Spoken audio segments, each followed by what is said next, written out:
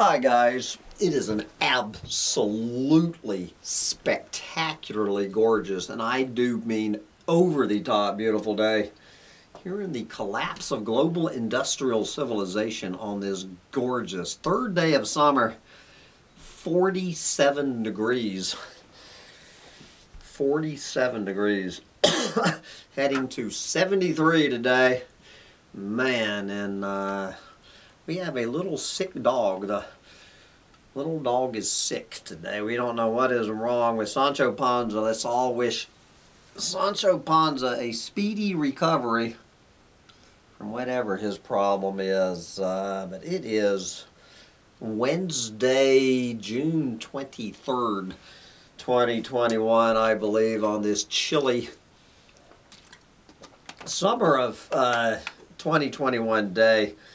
Well, guys, this will be the, there was no problem finding my Chronicle of the Collapse today because it is the #1 story on this planet. The #1 story on this planet, according to Yahoo News from NBC News, and I am sure the Doomosphere will be lit up with this story. So I'm sure Kevin will be covering this story on Black Bear News at 2 o'clock, so I'd better hurry up and beat Kevin to the punch and all the rest of the doomers. Take it away. NBC News. Legal experts define a new international crime, ecocide. A new international crime. Miguel Cervantes, in the year 1505, 250 years before fossil fuels were invented, when the population of this planet was probably quite a bit less than 1 billion people, Miguel Cervantes, Don Quixote, was talking about ecocide, warning humanity about the road they were taking. And here we are, 500 years later, the mainstream media is catching up with Miguel Cervantes with a new international crime, ecocide. We have been committing ecocide again. When did humans begin committing ecocide? I guess when we climbed down from the trees. Is that when we began? A new international crime. Oh yeah. Oh yeah. Take it away. Okay, this article from NBC News was published in partnership with Inside Climate News, a non-profit independent news outlet. It is part of the Fifth Crime, a series on ecocide. So check out Inside Climate News. I need to plug them. So I guess they're doing a whole series on ecocide, but this is how NBC is distilling it. Take it away. A panel of 12 lawyers from around the world has proposed a legal definition for a new crime that lawyers want to see outlawed internationally: ecocide, or widespread destruction of the environment. The definition's unveiling on Tuesday, I guess yesterday, is the first major step in a global campaign aimed at preventing environmental catastrophes like the Deepwater Horizon oil spill, the deforestation of the Amazon rainforest, and more broadly, climate change. Yes. You know, guys, if it only hurts when I laugh, you know, that it's always been one of my favorite cartoons of my life, you know, where the guy in Custer's army is, you know, the Battle of Little Bighorn, which is clearly a lost battle, and he's lying on the battlefield with like 40 arrows sticking out of him, bleeding out on the ground. and his buddy runs up to him and says, "Does it hurt?"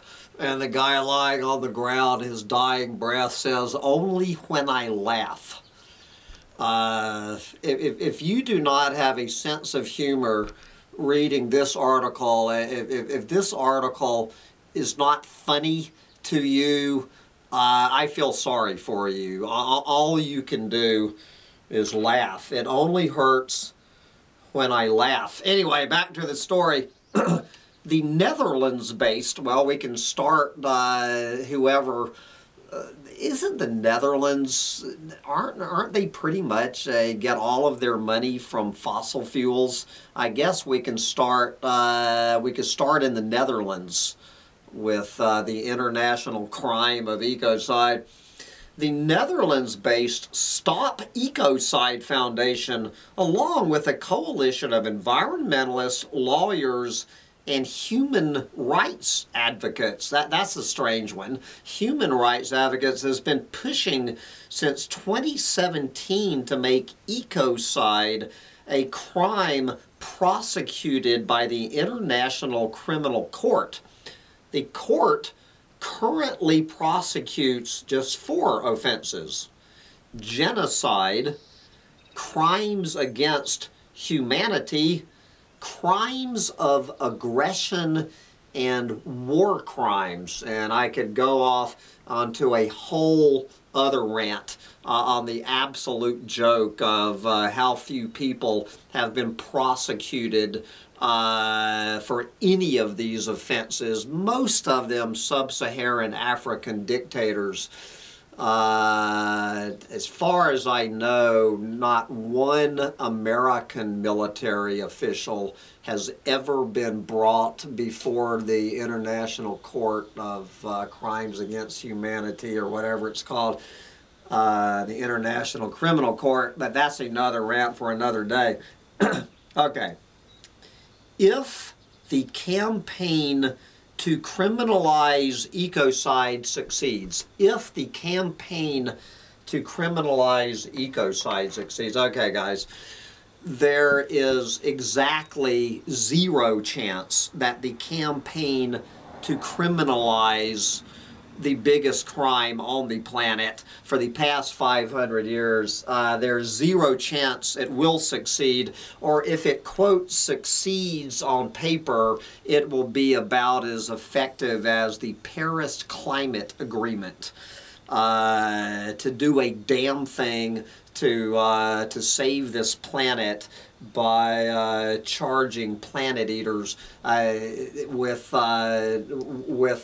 you know, crimes against the planet. That's what planet eaters do. They commit crimes against the planet. So you and I can go on to social media on these computers. We can have our little single-use plastic water bottles, although this is about the 5th use I'm getting out of this one here. You know what I'm saying. Every single one of us is, every day from the moment we roll out of bed, even while we're asleep at night, every single human on this planet is guilty of the crime of ecocide. If the campaign to criminalize ecocide succeeds, the International Court would be able to hold accountable those most responsible for ecological harms, including business and government leaders. Good Lord. Yes. Oh, all right. Anyway, no comment. All right. What is the definition of ecocide?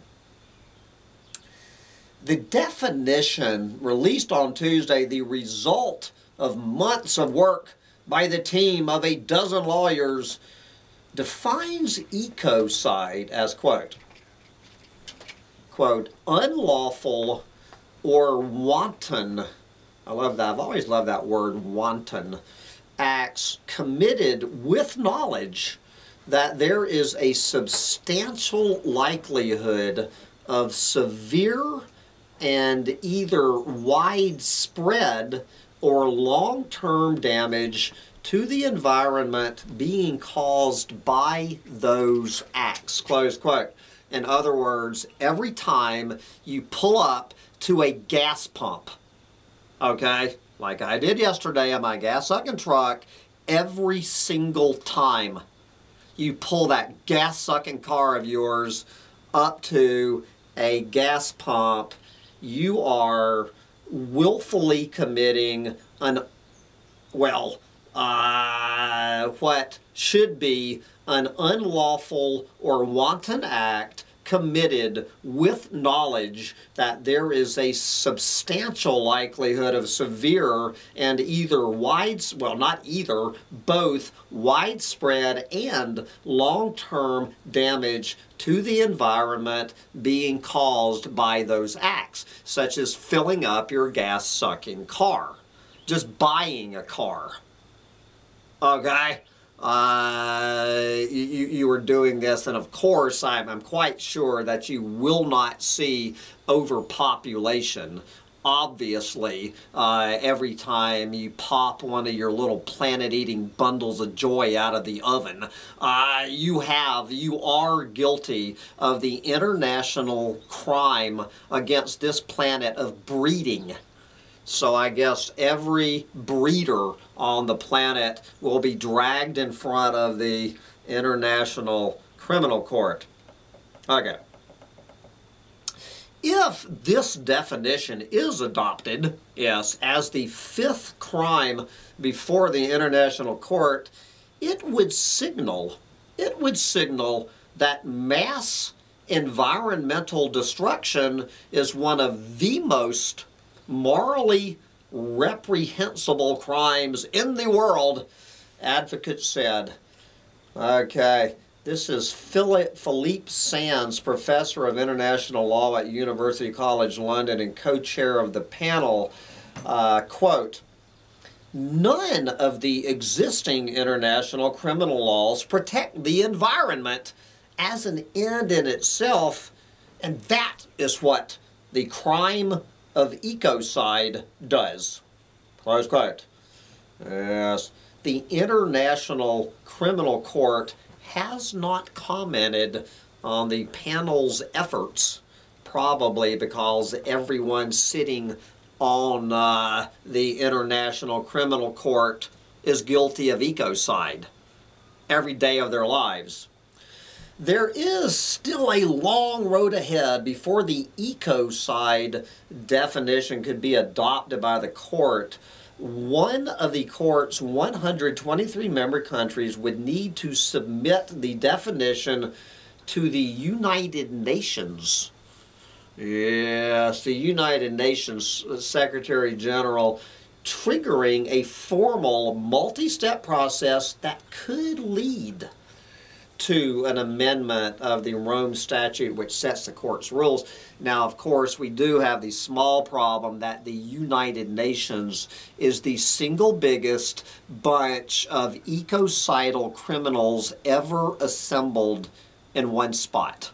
In the history of humanity, the United Nations if you had, well, you know, there's so many choices when you try to figure out who is the biggest group of criminals against this planet.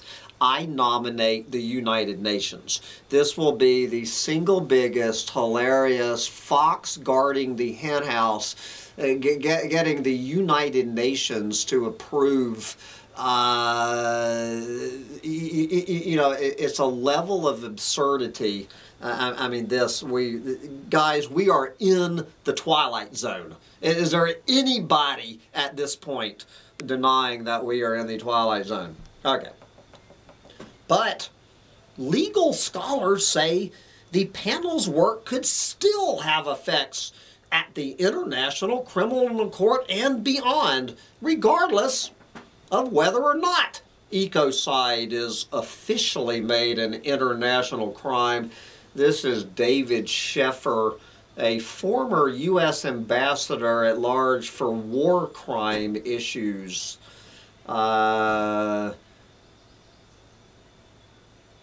Yes, anyway, quote, "It is an essential exercise because environmental damage is growing phenomenally.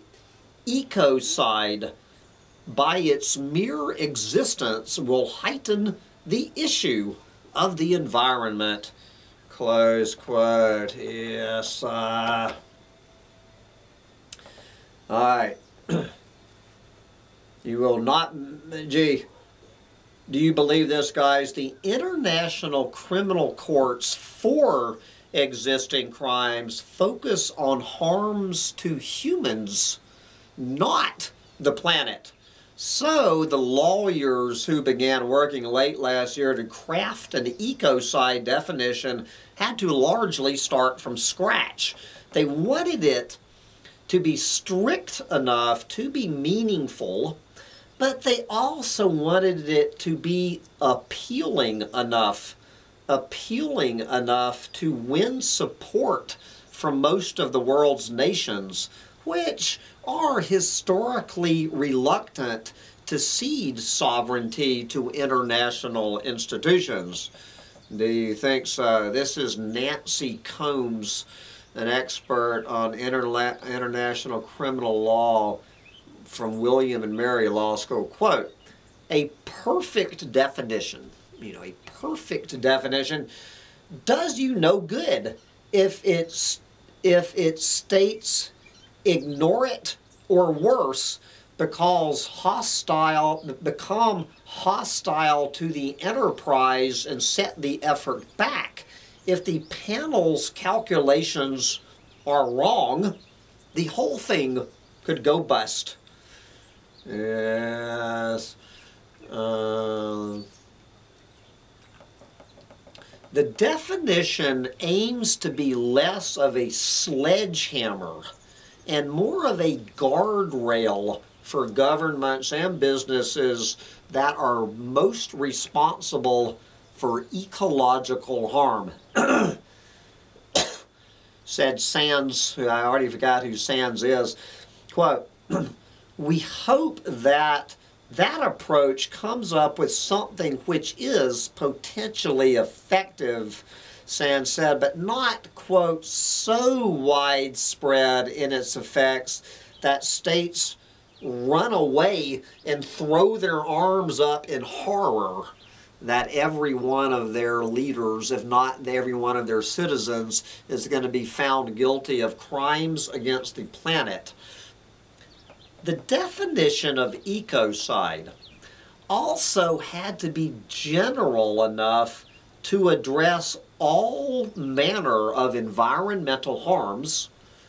I guess breeding, since breeding is the #1 environmental harm on the planet today. It had to be general enough to address all manner of environmental harms and keep pace with evolving science, but specific enough to put would-be wrongdoers on notice of what counts as criminal behavior. The 6-month endeavor required an unprecedented collaborative effort between international criminal lawyers and environmental lawyers.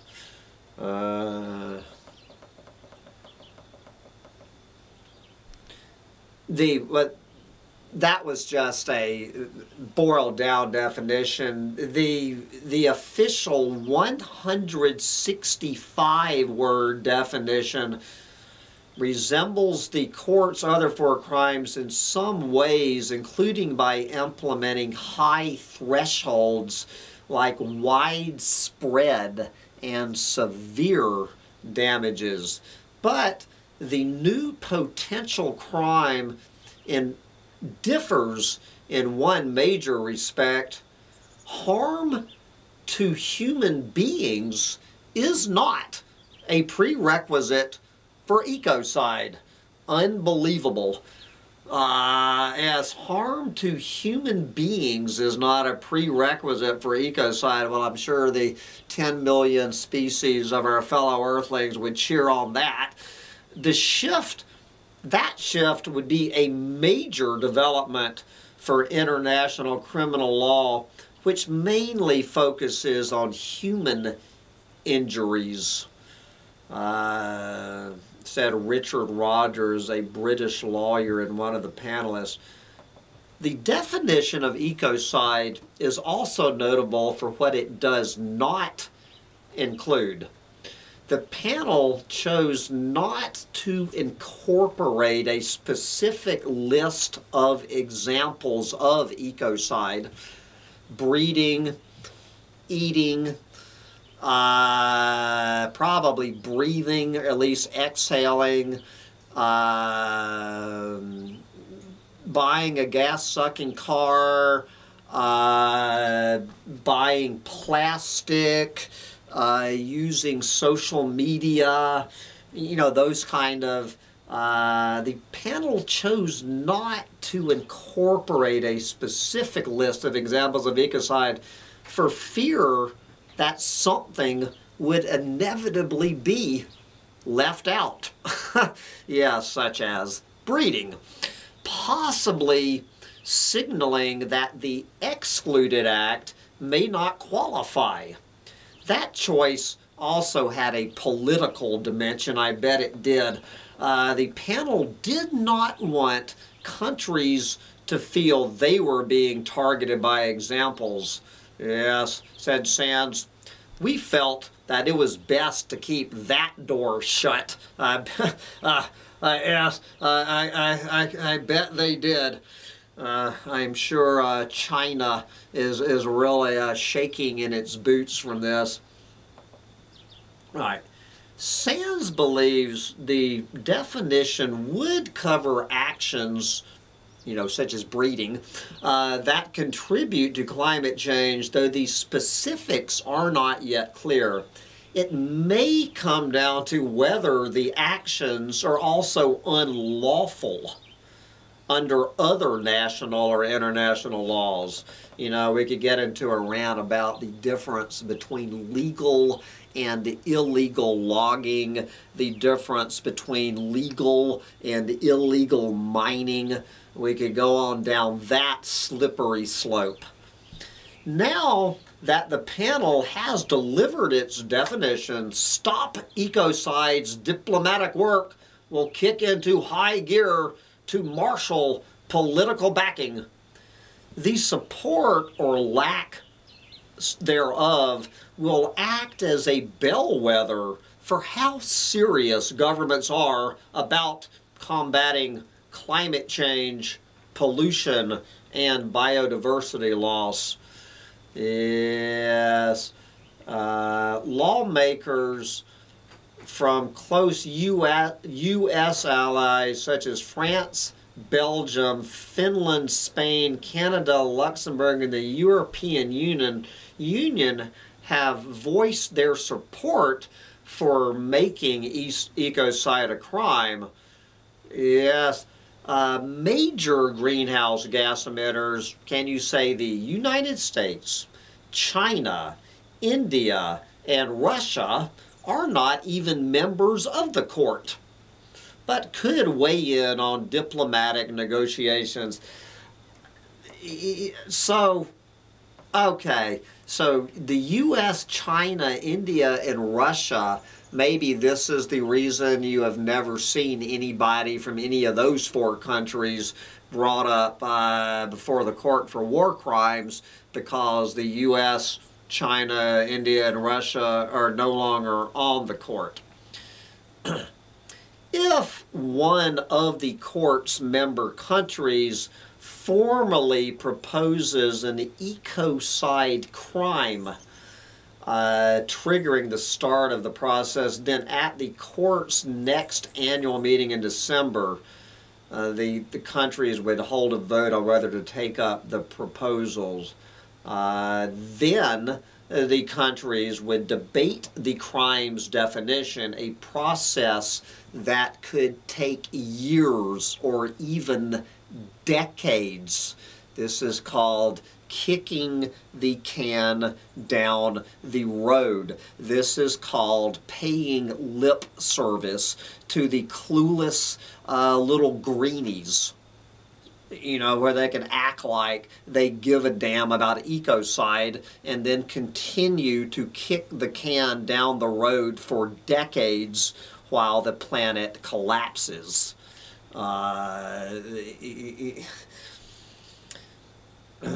Yes. In the meantime, Jojo Mehta, the co-founder of Stop Ecocide Foundation, expects just the prospect of the crime of ecocide to shift the behavior of some businesses, governments, insurers, and financiers.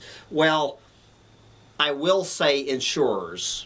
The prospect of the crime of ecocide might shift the behavior of insurers to stop insuring irregular homeowners. And lawmakers from around the world have already expressed an interest in enacting their own national ecocide laws, using the panel's definition as a starting point. This is Christina Voigt, a Norway-based law professor, one of the panelists. Quote, "Even if some states only revise their domestic law, that would be a success.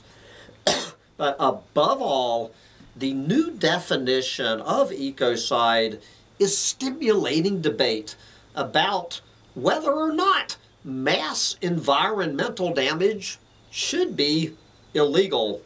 Said Mehta, "We fully expect that attention from around the world will expand significantly as a result of this definition emerging, and that public interest and demand for this very concrete legal solution will steadily increase." Oh, Jesus. Guys, it just makes me want to take a swig of water out of my single-use plastic bottle. Anyway, now that I've gotten that out of my way, what I need to do is first I need to get up here and we have to go stack a big pile of lumber, of boards that I just bought from an Amish guy that a couple of weeks ago were these beautiful white pine trees sitting on a mountainside in upstate New York are now going to be a tiny house and a couple of picnic tables. So after we stack the boards, I guess our next plan is to pull everything out of my garage. Every last item is coming out of that garage into my driveway. And probably quite a bit of that is going to the landfill as your old doomer continues to commit ecocide on this absolutely gorgeous day here in the summer of 2021. And I invite you to come join me and my sick little dog at Bugs in a Jar to commit some ecocide with us. Bye, guys. Little dog, are you starting to feel better? You say, "Pop, I'll feel better when you shut up ranting." Now you're limping. This was Basil's dog, has apparently injured my dog's leg. Bye, guys.